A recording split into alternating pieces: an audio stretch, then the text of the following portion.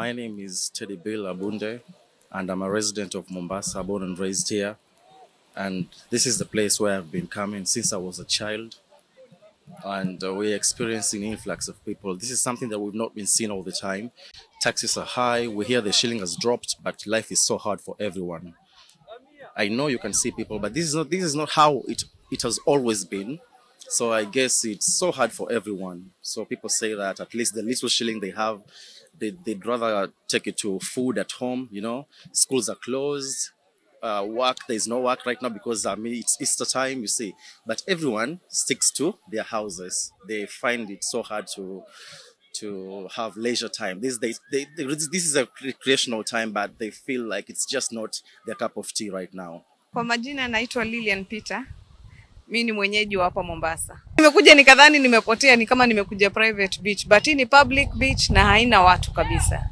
Hakuna chakula, hata workers wa kuzungusha pia hakuna. Hakuna hata workers wa kuzungusha maji. Yaani pamekaa nikaa hakuna watu kabisa. Nikaa si public beach. Kwa majina naitwa Nicole Waini. Nimetoka Machakos. Nimekuja huku for the Easter holiday.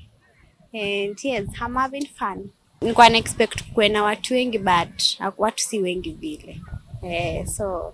But provided tuko hapa, we have fun. Iko tu sawa, but watu kidogo hawajashow up wengi.